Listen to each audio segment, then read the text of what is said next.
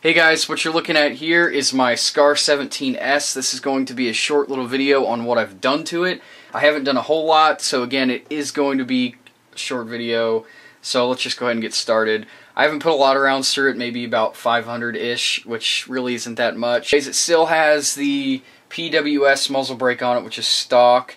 Coming back, I have the PWS SRX extended rail. This is good for two things. One, the handguard's really short on this, and I like longer handguards, so it gives me a place to really put my arm out front.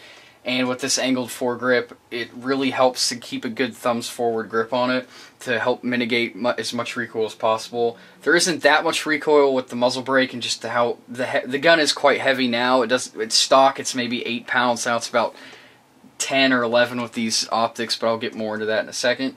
And also the PWS rail also covers more surface area on the barrel, so there's less to push on it if you say you were bench resting, and you get less of that, you know, like the pushing up on the barrel, so it doesn't throw off your zero or anything while you're bench shooting. So I still really like the sights on this gun. I haven't changed them out. The front sight locks. I don't like the rear sight because it doesn't lock, and honestly it's a little easy to push down. But I usually shoot with optics anyway, although with the stock, it points very nicely. It's really natural when you use the iron sights. So, angled foregrip, not much to say on that. On the 3 o'clock position on the extended rail, I also use this little Surefire X300 Ultra. It's a really bright light, and I switch these out on all my guns, so these will fit my handguns in any rifle I have with standard 1913 rails. I don't know exactly the lumens on this, but I think it's between 400 to 500 lumens on a little pistol light. It's really durable. It's a really nice light. And it only takes 2 CR123 batteries, and it seems the battery life lasts pretty long. I don't have to change them that often. So coming back here to the charging handle, this is a G&G angled charging handle. The normal one is normally straight, of course. And what I found with that is that I'll end up cutting my hands if under stress or just basic use of the gun, and you end up cutting your hands, especially on this EOTech. That's why it's so far back. Sadly, I'd like it a little farther forward, because I honestly don't like this sight setup, and I'll get more into it in a second. But this is the GG&G angled charging handle, and it kind of helps you with that a little bit. Get your hand out of the way. You still kind of have to use the very tip of it in order to charge it. But nice anyway. I don't like how the Scar has a reciprocating charging handle, especially right around here, because it's kind of where everything's going on and where a lot of your controls are, so you kind of hit yourself sometimes. Also, I don't shoot like this very often, but if you end up holding it by the mag well, you will hit your thumb, and you'll learn really quickly not to do that. I've hurt myself a couple times doing that.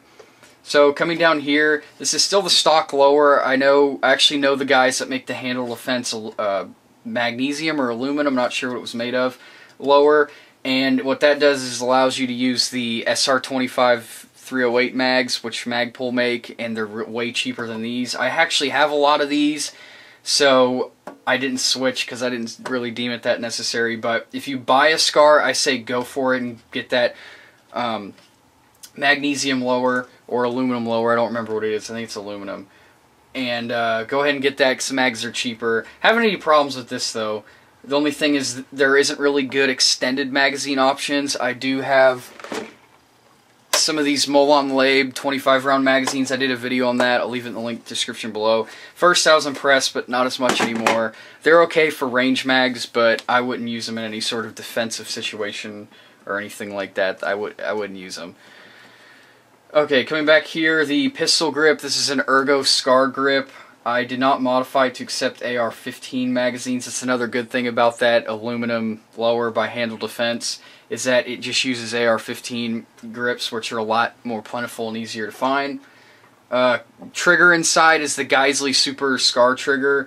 It's a really nice trigger. It's a little light, honestly. It's kind of like a mix between a 2-stage and a single stage, because it's so daggone light that you don't really feel that 2-stage unless you're really going slow. The trigger's about 2.5–3 pounds, so The stock trigger in it I actually really liked. It was smooth. It was maybe about 5 or 6 pounds, so it wasn't bad. But the Geissele trigger is really nice. I did a video on how to install it, and I'll leave a link to that below as well. Coming up here to the optics, I don't like the EOTech. I like the EOTech, but I don't like this setup on this gun.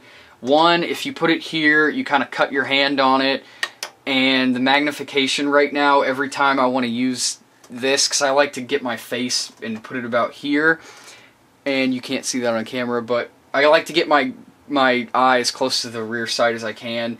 So where the EOTech sits is fine, but the magnifier gets in the way, so I find myself having to pull my head back in order to use that. So most of the time I actually shoot with this off. It's a really heavy system anyway. It's like a 2.5 pound system, so it's most of the weight. You take that off, this gun feels way lighter. So I really just like running with the EOTech.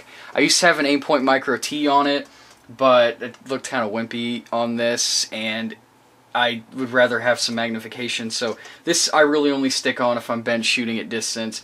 I really want to get like a traditional style scope, or like a 1:4 or 1:6. I have a Swarovski Z6i on my 3-gun rifle, and I like putting it on here every once in a while. It's a really nice setup, so I really think that's the way to go.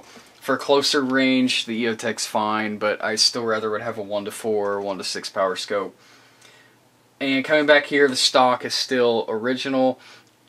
And I haven't done anything with sling mounts because the slings I have seem to fit in this really well. What I've seen is if you don't have a sling that fits this very well, get like a really heavy duty key ring and you can slide it, excuse me, into one of these.